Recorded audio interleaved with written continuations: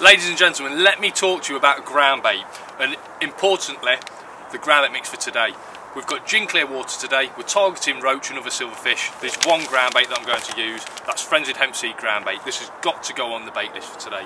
Match black variety. The reason I'm using a dark groundbait is when the water's clear, I always feel that fish feel wary when they're sitting over a light coloured bed of bait. When the bed of bait's quite dark, the fish feel confident, they feed confidently, and they'll actually sit there. You'll get more bites. So into the bucket goes a full bag.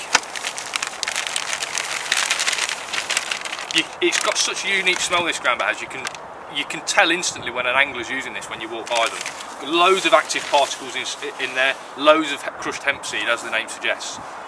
Next ingredient that goes in, good old-fashioned rich brown crumb. In all of my natural venue mixes, I always put brown crumb. I think it holds better fish. It helps the mix act nice in the water, and it really helps lighten the mix up when you actually mix in the bait. Importantly as well, because of the way I'm going to mix this feed, it takes on loads of water, so I can add loads and loads of extra water, get a nice inert mix. So I'm going to add probably half a bag of that. So we've got a full bag of the match black and half a bag of brown crumb. Simply a case mixing the whole lot together.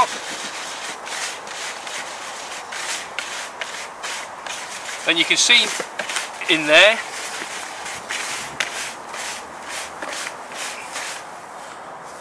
that it's took on a slightly lighter colour, but once you add the water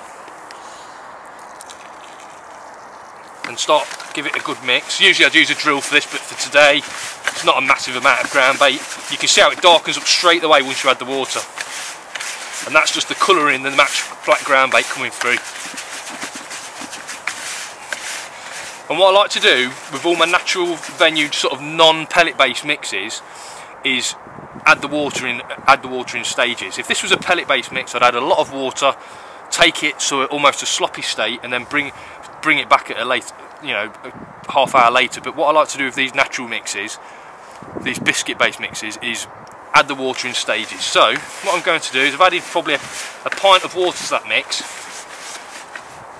It sort of makes a ball now, but you know that in 10 minutes time that'll be almost bone dry again, and then we can probably add another pint, maybe even 2 pints of water, create that really inert mix, run it through a riddle, and it'll be perfect.